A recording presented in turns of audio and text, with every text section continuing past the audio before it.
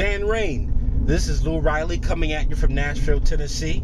I'm actually driving down Music Row in Nashville, a bunch of recording studios and publishing houses and attorneys and such. Excuse the shades, but it's 90 some odd degrees here in Nashville. It's pretty warm, but definitely wanted to let you see who exactly I am. Listen, this is obviously my submission for your internship program. I want to be a part of it. Why? Well, I've been a part of the 30-day challenge this is my third year going into it, and I've learned a heck of a lot. I've been able to apply a lot.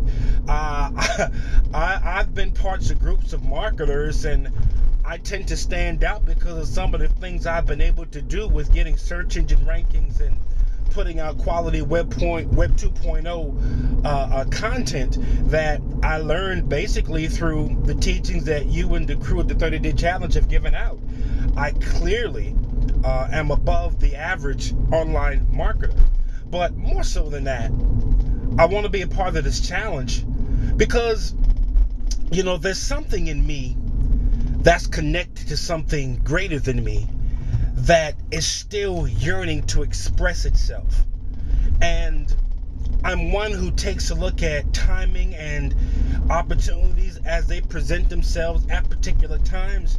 And I figured that when you put that offer out, it was the perfect moment for me to step out and to find out whether this is the moment or one of the moments for me to express that part of me that wants to do more, that wants to be more, that wants to have more.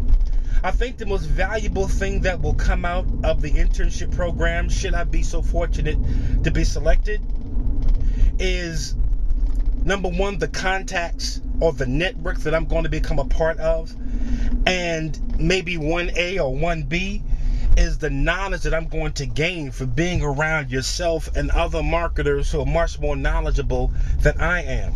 I grew up an athlete. I played American football, basketball, football being my love.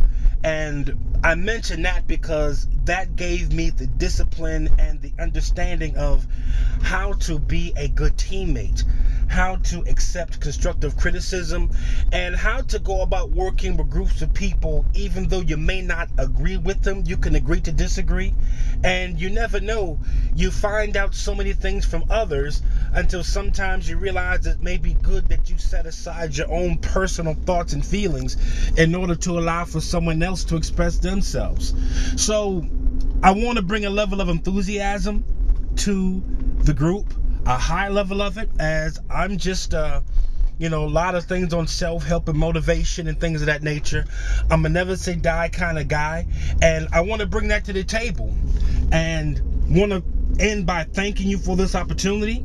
Thank you for even watching this video, and I'm just going to leave it on the decision-making process, and I'm hopeful that I'm going to get a return call, get a return email, a return Skype message, or a Skype message, hey, what have you. But hey, thanks a lot.